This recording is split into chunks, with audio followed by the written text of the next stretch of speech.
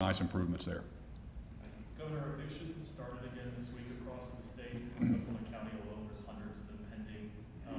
I guess A, do you have any interest in using the health emergency powers to suspend evictions for any longer? And B, if not, do you have any message to Oklahomans who feel like this is too early to start processing evictions?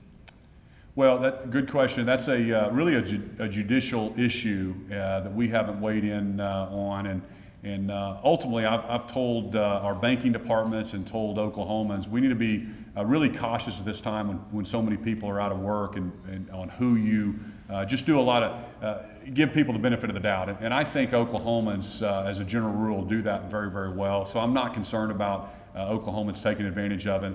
But this is not, landlords, landlords might be just one person has a duplex. They own a duplex, and they've got to pay their rent as well. And so that's not something that my administration is weighing in, especially as our state has safely started to reopen, and we've got, got the trying to get folks back to work.